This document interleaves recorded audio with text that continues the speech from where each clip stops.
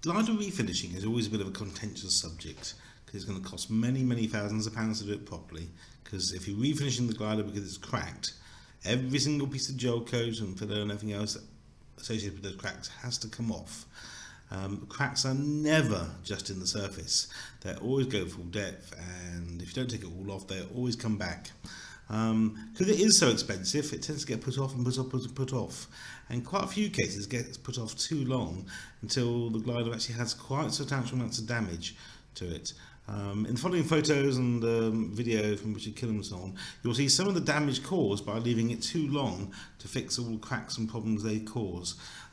It's usually a false economy to leave it that long because it makes the refinishing job much tougher. As you see, it involves having to re-glass the wing and then cook the wing 54 degrees for 15 hours, which is quite an undertaking. It increases the cost quite substantially. So please refinish them before the cracks get too bad. Cracks are on the lower surface of the wings. They went through the gel coat and they're actually here all the way along.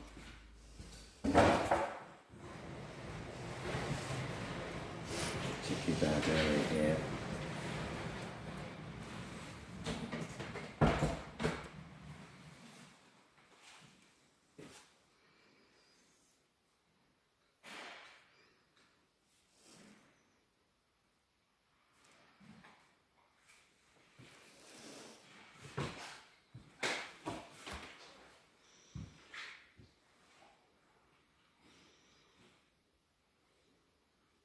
The main area to be addressed is on this is the lower surface of the starboard wing,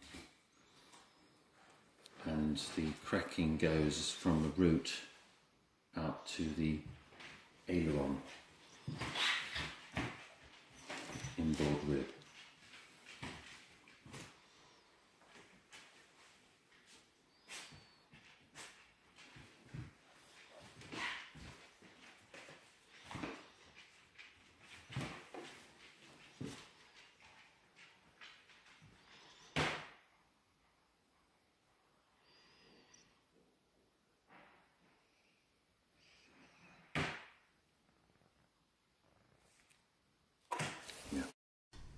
So here we have a case into one wing, I think, being refinished, and it's having to have the top layer or two glass fibre replaced, which really adds a lot of money to the refinish, a lot of extra labour. You can completely destroy the profile of the glider and have to start again.